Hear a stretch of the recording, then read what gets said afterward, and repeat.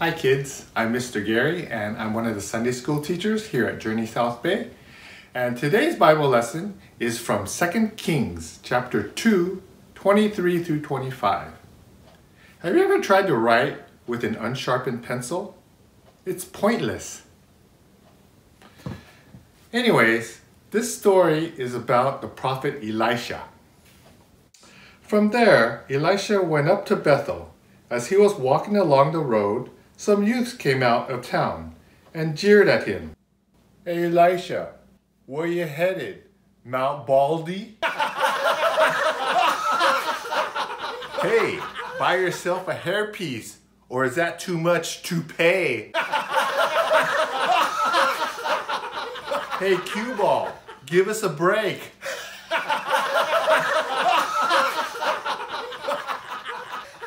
He turned around, looked at them, and called down a curse on them in the name of the Lord.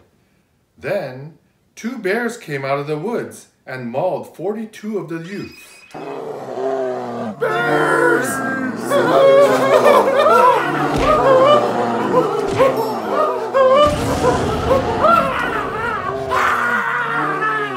And he went on to Mount Carmel, and from there returned to Samaria. So you see, Elisha was God's messenger, but the people didn't want to hear from God and wanted Elisha to go away. They bullied him and called him names.